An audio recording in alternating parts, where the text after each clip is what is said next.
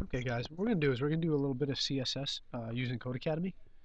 So what I want you to do is, if you haven't done so, just go to your search bar and type in HTML Basics Codecademy. Go to the first link and go back to HTML CSS here. And just scroll down where it says CSS and Overview. Alright, this page is basically just some HTML with some CSS put in. All this is saying remove the comment from around the link tag on line 4. So line 4 is right there. And then it just says remove the comment, which I already did. And then click submit code. If you were to click the style sheet, this is actual the CSS what's going on. We're not going to go through all this right now.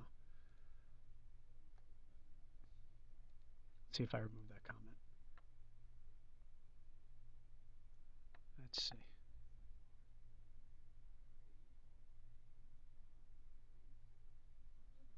Looks like I did. Remove the comment from around the link tag on line 4.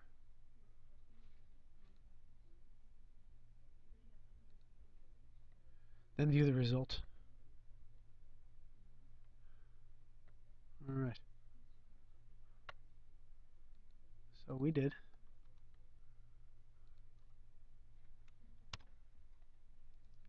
There you go. Okay. What is CSS? Well, what they're saying here is go to stylesheet.css tab, go to index.html, and we'll put CSS to make the paragraph tag red. So what we're going to do here is go to the style sheet. So this code right here makes the color of the text red. You can make the color of text blue here if you like. So you know it'll be blue. And we could write our own CSS here. We could do that if we'd like.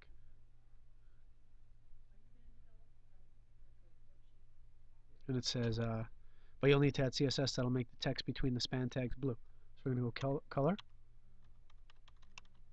blue. Put here color red. So what's happening is you have a P selector, P tag, and the color of the text, and that is going to be red. And you have a span tag, and the color is going to be blue. If you look at HTML, see, look in here in this span tag, it's blue. And in the P tag, it's red, but this overwrites that one. And that's all. Okay. Now they want us to go to our style sheet and go to the span selector. You want to put font family cursive. So here you want to put font family cursive. We notice that this is now cursive. Okay. And you can do stuff like inline styles. This is what we've been doing in class, where we put P and then style equals color red. That's called an inline style. So what they want you to do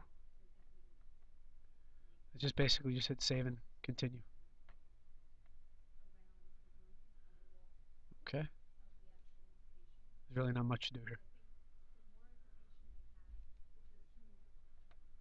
Alright. Insert a link in the style sheet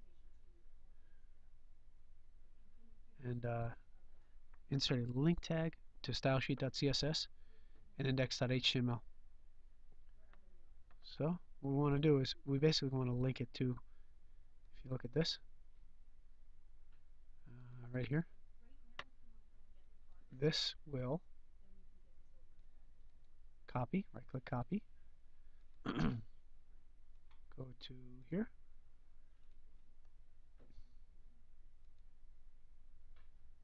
just see where it was here real quick. You'll notice that it's right under the head.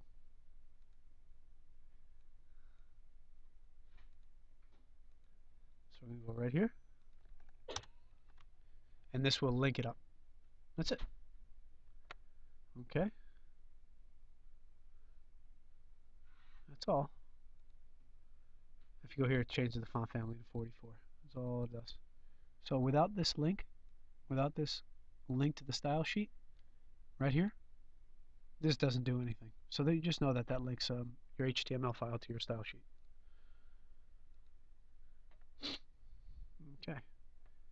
We'll notice here there are different link types. There's relative, or you could actually link. It's similar to how you would link an image from a website.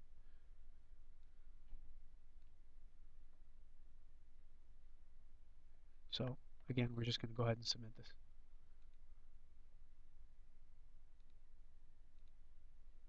All right. And here's what you do. You put your selector, for example, the P tag, and then the property. Another example would be color. And the value for a color could be blue, green, whatever. You could format the, let's see, span tag, and you could change the font family to cursive, like we did before as well. So a lot of different things you could do. What they want you to do is they want you to open the Style Sheet here tab and make the font color of the P selector green. So open this up. So we need a P selector, and we're going to put font color, actually just color, green. And that's it. Now if we look, the font is green. So it's pretty easy. All right. Next thing they want you to do is underneath your color green property value, but before the final, set the font family to Garamond. So let's go ahead and copy that. Right click copy. And we're going to go to our CSS. We put font family to that. And then they want you to put the font size to 24. So font size 24. And you can tell this updates automatically. And there you go. That's all you do.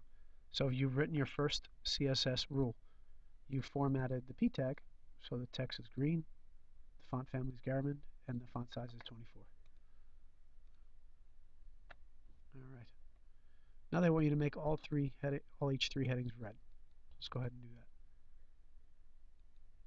that. So we're going to put our selector, H3, and they want you to put the first set is make all the headings red. So color, red, and then set all, let's make another rule, set all paragraphs to Courier font family. So P, font, family,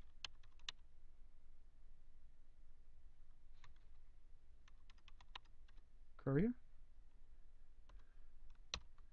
And the last rule they want you to write is set the spanned background to yellow.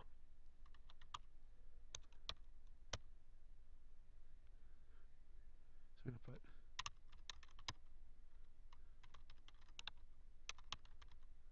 like that. And you'll notice that those now turn yellow. Just so you know, span isn't an HTML. That's more of a CSS tag. You wouldn't really use that too much with just simple HTML. So there you go. You turn that red, turn this yellow, and you're done.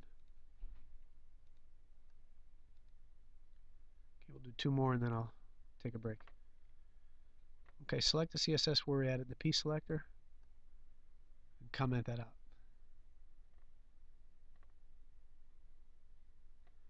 So it's the CSS we've added for the P selector. And remember, to comment that out, you put a slash and star, and then a star and a slash. And there you go. Notice it gets rid of it. So that's how you do it's called a block comment. Pretty easy stuff. Alright, we'll do last one, then we'll do another video. Check yourself before you wreck yourself. That's funny. Okay. Add a link to the stylesheet.css between your head tags. So remember how to do this. We're going to go back to the second one. Or there. Copy this. Go to the one we're currently working on. Paste it. And then what we want to do is in the H1, of the header's font family, put Veranda.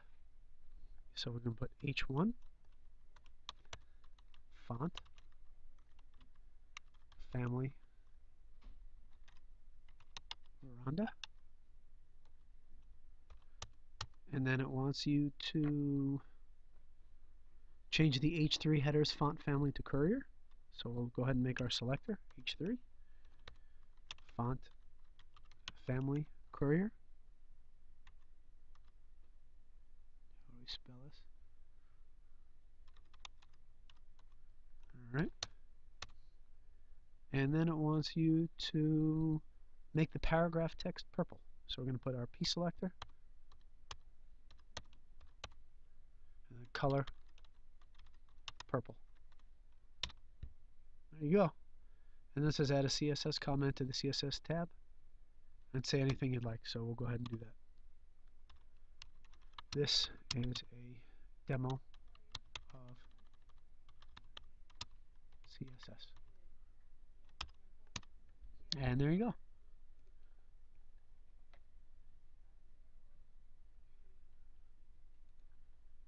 Probably just misspelled that.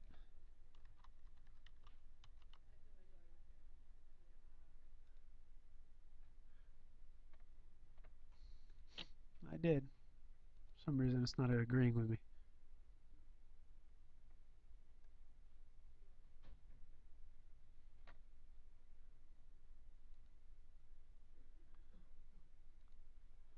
Okay. Do this for another minute. So it says change the H1 header's font family to Veranda.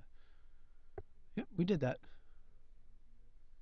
Oh, the Veranda has to be capitalized. So we're going to copy this and just go ahead and paste it. There you go. When it turns orange, you know you did it right. Okay, we're going to do the same thing with Courier. Copy that. Come in here and paste it. There you go. So, no big deal. I'm going to stop the video now and we'll go ahead and do the final part.